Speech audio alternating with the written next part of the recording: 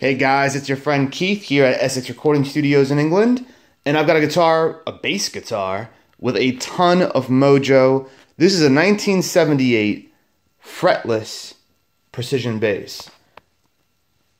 Top Mac Daddy. You can see the serial number there. S is for the 70s, E was for the 80s, N is for the 90s, and 0 is for the zeros. So when you see S8, that's a 1978. This thing is so cool. It sounds killer. Didn't realize you don't need frets to play bass and have an awesome sound. You really don't. This thing is phenomenal. You've got this awesome high mass, badass bass 2 bridge that just is totally killer. Does what it says on the tin. Is totally badass. And yeah, this is just an awesome instrument. We'll pull it out of its case. We got this from the main supplier.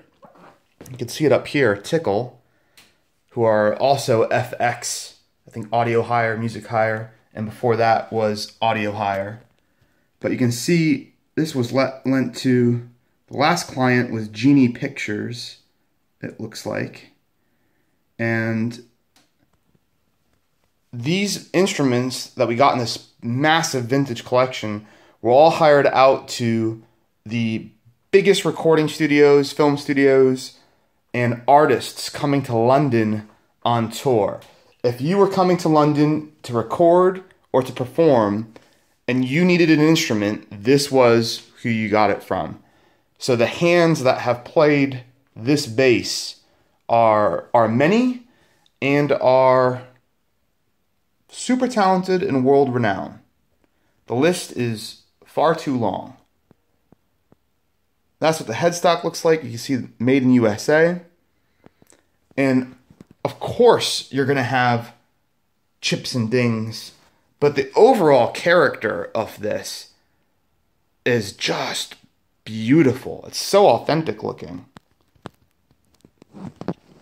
The fretboard is just a gorgeous piece of wood. All the way down. I'm not sure if the material, it's rosewood, probably Brazilian rosewood, I would guess by the year. But it is beautiful, and this neck is just rock solid. One piece maple neck.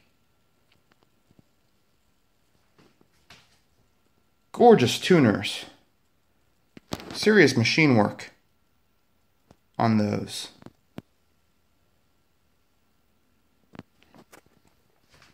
And overall, like I said, just really gorgeous. The wood grain here, beautiful. Yes, there's some wear, but this is a workhorse. This was for recording on international records and performing in front of tens of thousands of people. Anyone who called for a fretless bass in the London area for the 80s, 90s, and 2000s, what was the date on this? 2012. You know, this was the bass that got lent out. Way cool. Tons of history. I think that covers everything, guys. This is the case it comes with.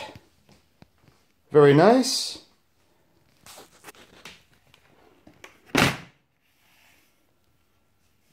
Awesome.